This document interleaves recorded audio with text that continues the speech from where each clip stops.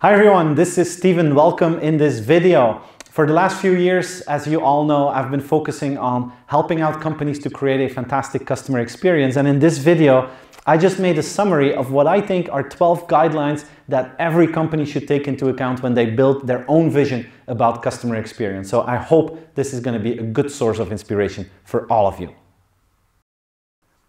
First of all, try to work with small projects. I've been to too many organizations that come with this huge idea about customer experience, and then it's like a monster they create, and during the execution it doesn't work.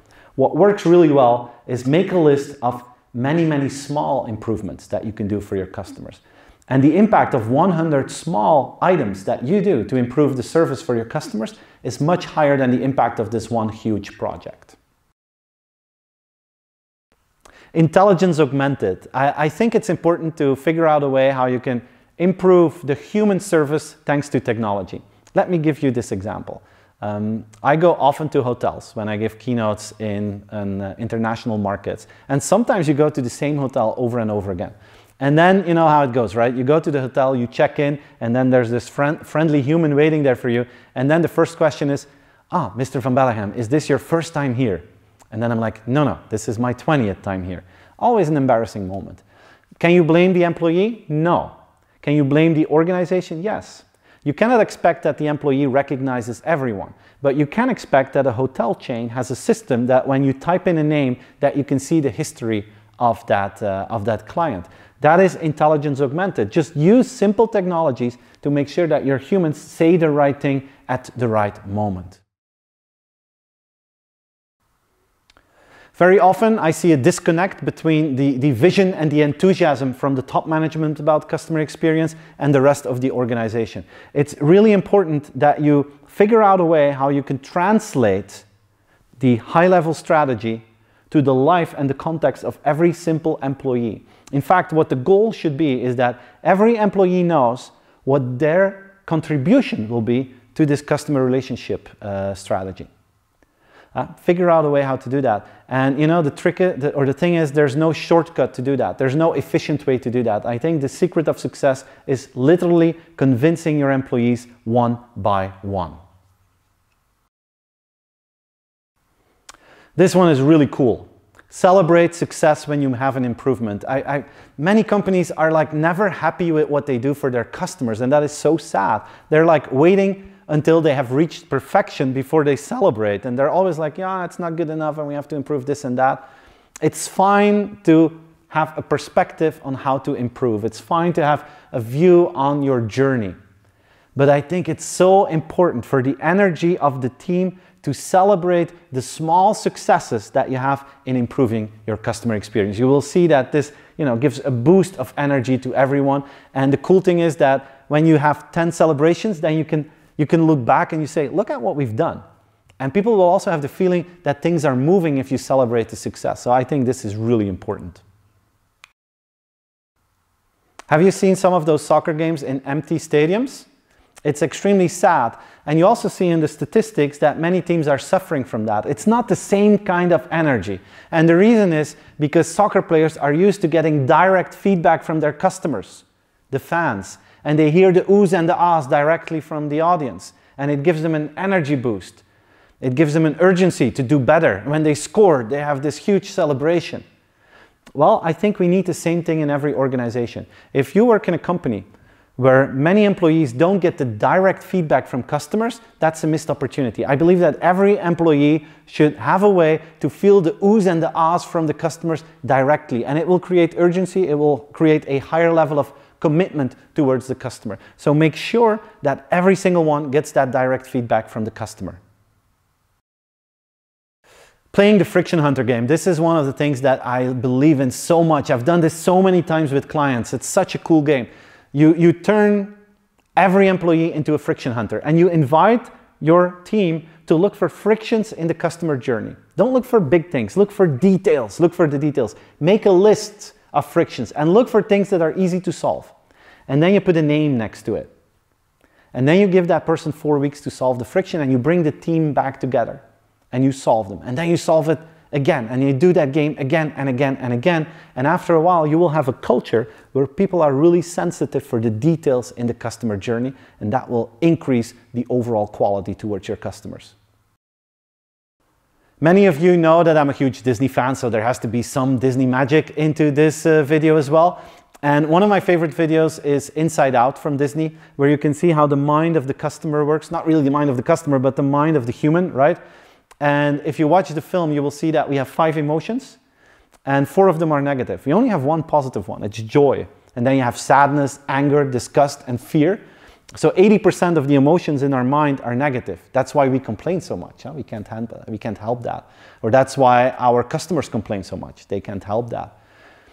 My invitation to you guys is, if you have a meeting tomorrow about your customers and you have the feeling that in the meeting room the negative emotions are taking over, I invite you to stand up and say, what would joy do? And let joy take the decisions in your company. Let positive emotions take the decisions, and you will see that that will create a boost of happy customers. Okay, if something goes wrong in the relationship, in a transaction between you and your customer, many organizations have the tendency to look for the person who made the mistake. And they ask the question, who made the mistake? The customer or us? Don't do that. It's a waste of time. It's a waste of energy. Just focus on one thing. Fix the problem instantly. Because I tell you, if you do not fix the problem instantly and you look for the person who did it and you find out that the customer made a mistake and you tell the customer that, I guarantee you that the customer will say, yeah, hey, but I'm a good customer. For this one mistake, can't you still help me? And you will have a negative discussion. And in the end, you will still solve it, but without customer happiness. Skip the annoying part, just fix it, and afterwards, you can look for ways how to improve the processes. Fix the problem. This one is difficult for many organizations because we have the ROI thing that is always being popped up in many discussions. And it's important to have an ROI on the investments that you make as an organization. But I strongly believe in the fact that you need to figure out a customer expectations approach where you do good for the customer, but where you don't have any short-term expectations.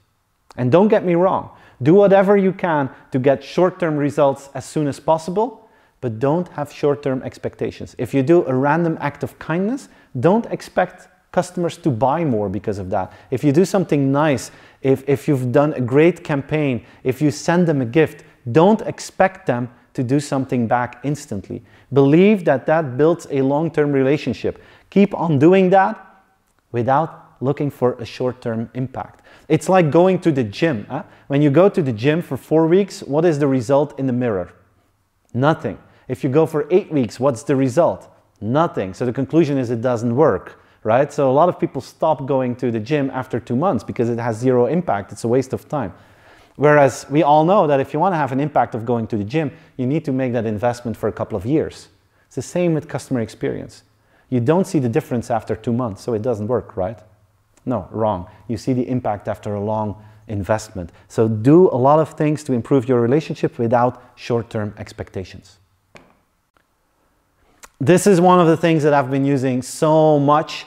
It's very simple. If you want to be successful, make sure you are fast, easy, and fun.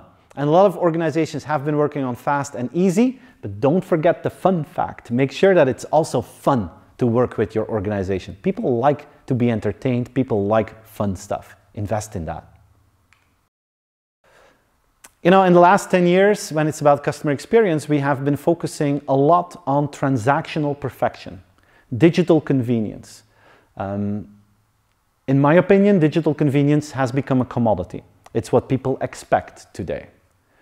The challenge is now to create emotional convenience. Understand the human behind the customer. Understand the movie that people have in their head about their future, about the things they hope will happen, things they hope will not happen, about the dreams and fears they have, about their ambitions.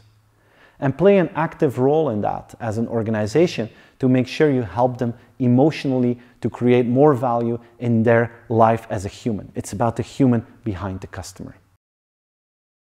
Last one is very important. It's crucial. Many of you work with frontline staff, of course, salespeople, service people. To really have a great impact, make sure that your frontline staff is empowered to take decisions on their own in favor of the customer. When something goes wrong, make sure that they don't say, oh, I will ask my boss how to solve this. No, make sure that they know that you expect them just to solve that and that you're not worried about the cost or the implications, but that you just want them to solve the problem. That's the key. Give them that freedom, give them that empowerment, and support them in that process. And that will make a tremendous impact on the way how your customers perceive the culture in your organization. 12 guidelines that I think are crucial to create a fantastic customer experience in the years 2020 and beyond. Thanks for watching this video. If you like it, please share it with your friends, like the video, subscribe to my channel, and I hope to see you again in one of my next videos. Bye-bye.